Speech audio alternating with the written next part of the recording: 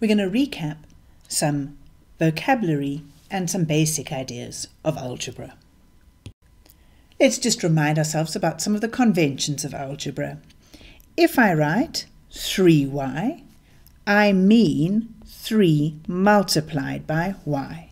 Similarly, if I write 2x plus 1, I mean 2 multiplied by x plus 1.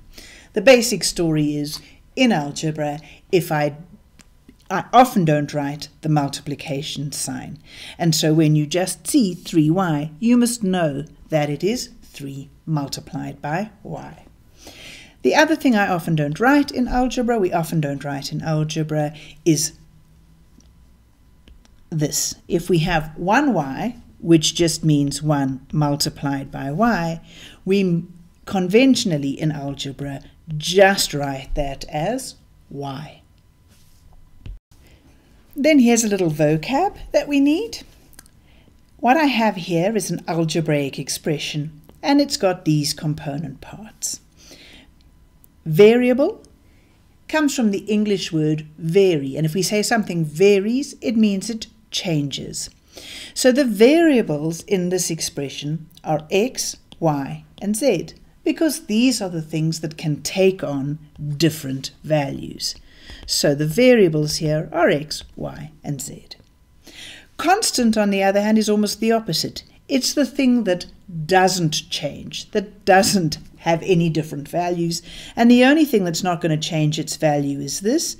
It's the 4, and we mustn't forget to put its sign with it. So the constant in this expression is negative 4.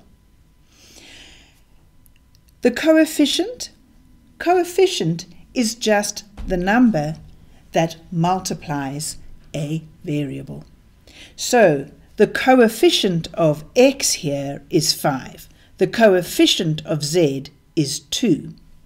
The coefficient of y, if you have a look here and just remember what we just said, there would be a 1 here that we just don't bother to write. So the coefficient of y is negative 1. So let's write that down just to have a note of it. The coefficient of y is negative 1. And then terms in an algebraic expression are things that are separated by the addition and subtraction sign. So in this expression here, we've got 1 term, we've got 2 terms, 3 terms, 4 terms. So in this case, we have got 4 terms. And then we have some algebraic expressions that have special names. A monomial just is an expression with only 1 term. For example, 5x. A binomial, bi like in bicycle, etc., 2, it's an expression with 2 terms. So here we've got 5x plus 3, 2 terms.